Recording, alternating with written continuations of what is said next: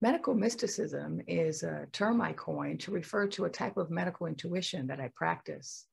A mystic is a person gifted with the ability to communicate with high-level beings like gods, God, creator, or angels. A medical mystic uses the ability to communicate with higher-level beings to help sick people get better. The medical mystic combines medical clairvoyance that uses all the clairs to look into the body, medical mediumship that employs spirit communication to work with ancestors and spirit doctors, with the mystical gift of receiving guidance from higher realms. Being able to be guided by higher level beings allows the medical mystic to not only receive valuable information about the spiritual causes of illness in their client, but the medical mystic can also access global health information.